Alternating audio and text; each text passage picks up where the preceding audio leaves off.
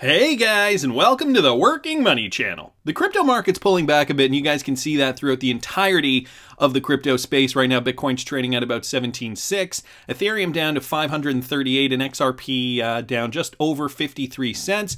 A sea of red right now, and that's telling. In the last month or so, we have seen a big crypto rally. People are taking profits. You know, we still have to break that all-time high for Bitcoin. This is Bitcoin on the daily. We can see it is coming back down now. And, you know, again, guys, I keep saying it. I don't want to see it, but it could happen. A 40% retracement could occur, and that is not out of the ordinary. I'll bring up XRP here real quick and show you guys even XRP has come down a little bit in that 53.5 cent mark. Now, if I put XRP on the hourly, you guys can see that is a target, an accumulation target at which I thought XRP would go to. If you did want to accumulate more of it before that next rally, of course, we had a high of 79 cents and a low down here of 45 cents. That 53.5 cent mark, I mean, I was talking about this when we were still, you know, kind of up here, and, you know, people were thinking that XRP was going to just continue to rise up. Of course, that wasn't the case. Consolidation has occurred. I did also mention in that video that, you know, maybe if you didn't care if you accumulated more, but, you know, you would if you saw the right opportunity to put a buy order down anywhere between 45 cents and 47 cents down here around the bottom of this zone here. I think 47 in and around there is probably going to be the best price we see for XRP for a while. So if you guys did put your buy orders in at 53.5, it sounds like you are probably in your position at this moment in time. A lot of people interested in XRP at this moment because tomorrow is the snapshot for the Spark token giveaway. The Cryptic Poet posted this. I received this email claiming that Ripple is distributing 5.16 billion XRP to XRP investors. But guys, don't be fooled. Take a look at the email, the response email. It is no_reply@whitehatjr.com. So, of course, not associated with Ripple in any way, shape, or form. If you guys are getting these emails or getting texts, do not click on these links. These are scammers. They realize that the airdrop is coming up, and they are trying to do everything they can to scam you out of your XRP. I also saw this, guys, from Aspect here on Twitter, breaking over 21 billion XRP on exchanges. Prepare for the Spark airdrop in 24 hours, and it's now less than 24 hours to go till the Spark airdrop. I'll link this article in the description. Don't want to delve into it too deep. The Flare Network is conducting the Spark airdrop through a variety of large and small pre-selected exchanges. These include Binance, Coinbase, Bithumb, Upbit, and many more. And here is a tweet from the Flare Networks retweeting out Ronald's tweet here with the statistics of the amount of people, the amount of participants that are going to be part of this thing. I think it's probably safe to say that this is likely the biggest cryptocurrency airdrop that we've ever seen, ever.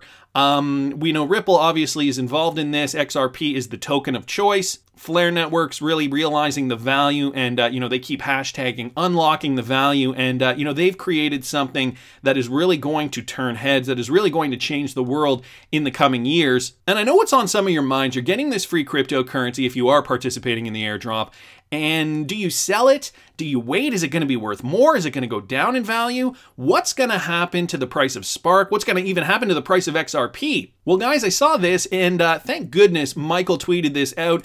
This was an article from a while ago, 10 reasons to obtain and maintain Spark tokens. Again, tweeted out from Michael at Val5Links on Twitter. I wanted to read you guys some of this. It was written by Adrian Sanchez Rodriguez. He is an economist, and it was published back in September.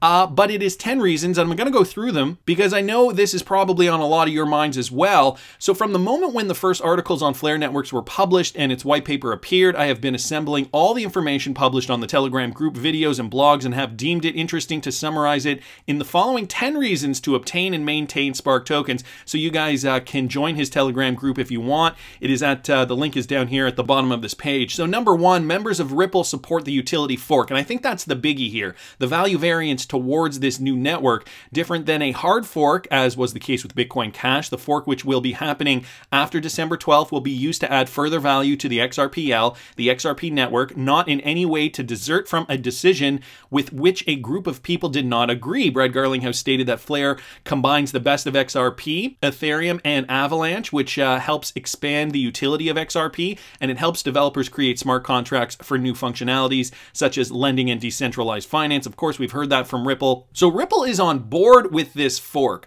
whereas in the past we've seen forks occur, and of course we've seen mini wars, I suppose, battles within the Bitcoin community with regards to the many forks that we've seen there. So they talk about value. They see the Flare networks as adding value to the XRPL, and Spark tokens are going to be part of that. Let me go down here to number 2, distribution of Spark tokens among a base of clients who have already undergone the KYC filter and can now legally receive the tokens. So aside from managing a decentralization, because one knows approximately who are the main XRP holders, once we have eliminated from the process certain key actors, Ripple and some of its ex-workers, including Jim McCaleb, we can affirm that the XRP network is largely a decentralized one. We must add to this the absence of specific efforts to sell the tokens. The commercial cost will be considerably reduced because we will have a very developed and cultivated community, as in the case of XRP. So that's number 2. Number 3 here, a very trustworthy and predictable governance system is created from the start. So he talks a little bit about the failed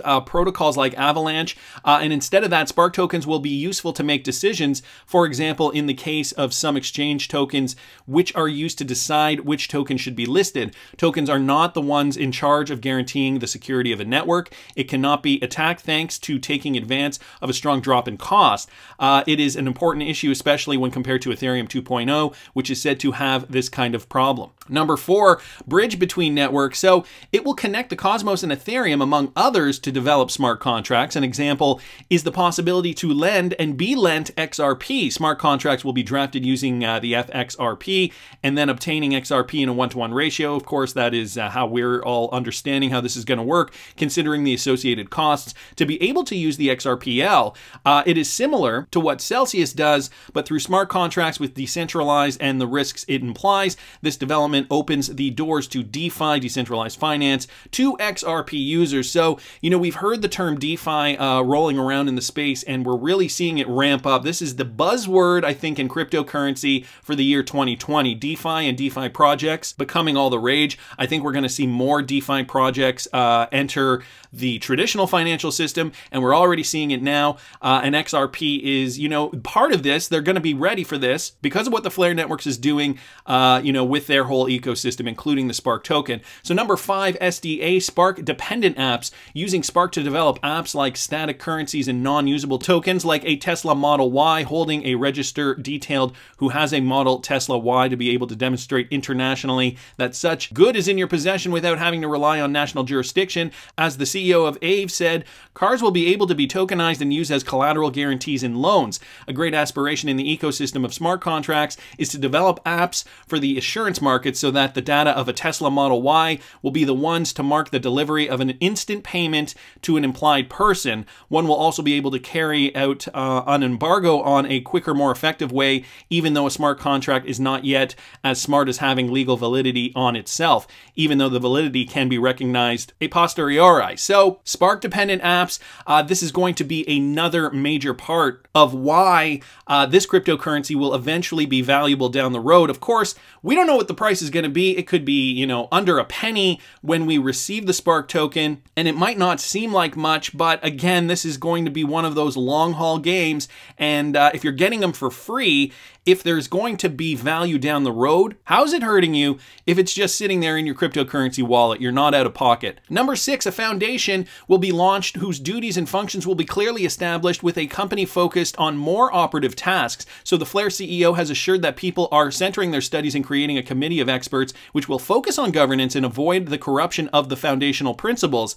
They have a great deal of experience in governance issues, and it is possible that incredibly significant steps forward can be achieved thanks to the possibility of studying how governance has been managed in networks such as Bitcoin or Ethereum. So that's a big one too, right? The research has already been done. You know, the Flare Networks has done their due diligence. They are not going out there willy-nilly and just trying to promote a project that where there hasn't been any basis for a use case. For example, like we saw in the ICO craze in 2017, where, you know, so many of these projects were coming out, ICOs, people were buying up all these SHIT coins, dare I say, and a lot of these projects, you know, whether deliberate or not, went bankrupt, went bust, and a lot of people lost money. This is not the case, of course. Refer to point number one. Ripple is behind this all the way, so that does give me confidence, especially since we are just taking their word for it in a lot of ways. Participants will be able to add data to the network and be granted prizes for that. So these agents will be called FTSO, Flare Time Series Oracles, and will be able to add data from significant sources, thus avoiding an inherent problem to data adding. A good example is CoinMarketCap, which adds data differently than CoinGecko.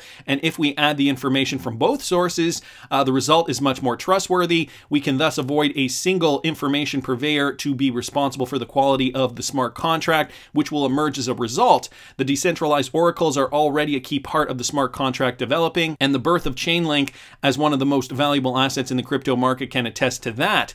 So number 8, guys, the XRP representation over Flare FXRP is trustless because it relies on stock trading carried out by agents and not on the buying and storing of XRP by an authoritative agent as Flare Foundation or Flare Corporation could be. Similar tokens like FBTC or FXLM will be able to be developed in the future. The process will be carried out while using Spark as a collateral asset to the said tokens. Number 9, the Spark tokens will be available for their use as collateral assets in the network for dApp developing. So dApps, as we had mentioned before, are decentralized apps. Like Ethereum is used in the Ethereum ecosystem, we will be able to also pay gas fees in Spark, which adds value to both tokens and network. Furthermore, if an investor considers that Spark's net worth is going to increase, he will be able to invest in the said asset and participate in the decision, making as though he were a shareholder participating in the general shareholder meetings, so that the participants in the Ethereum ecosystem feel relieved. The limit to the network cost and the gas price will be voted on. And finally, guys, number 10, existence of incentives to become a transaction validator and an active agent in the network. The incentives may be commissioned directly from the network if one is an active participant, but commissioning may be entrusted to those in charge of such tasks. A good example of what we just mentioned is Tezos. We must wait to see whether a similar path is followed or there will be any modifications. We already know that Flare will not rely on proof of stake, so there might be slight changes. In subsequent articles, I will be talking about the latest news and the strategic plan, which is being prepared at Flare. This is by the author here, guys. You can watch the video where Hugo Filion is interviewed here, and he links that interview there with the CEO of Flare Networks. Meanwhile, I encourage you to carry on your own investigation and join our Telegram group, which is also linked in this article. I am the admin, and he is also Spanish speaking, so for those of you guys looking to get more information about the Flare Networks, you can join Adrian's Telegram group. And so I hope that clears up a few reasons why we could see Spark tokens really take off in the future. Right now, we're just kind of twiddling our thumbs, waiting for that snapshot to take place. Let's not forget, we aren't going to get all our Spark tokens all at once. I did a video describing how we're actually going to be getting our Spark tokens. I'll link it up here in the top right-hand corner for those of you guys who haven't seen it yet. And over 21 billion XRP are now on exchanges that are going to support the Spark token airdrop, guys. That is about 21% of the total supply of XRP. And if you guys have a Ledger Nano and are keeping your XRP on that, I also did a video on how to claim. If you guys still haven't seen that, you got 1 day left. I'll link it up here in the top right-hand corner. So what do you guys think? Are you going to keep your Spark tokens? Are you going to sell them? Are you in it for the long haul or for the short turnaround? Tell me what you guys think down in the comments. I love hearing what you guys think. Please subscribe to the channel if you haven't already. Like the video if you like the content I'm providing. I always love hearing your comments. See you in the next one, guys.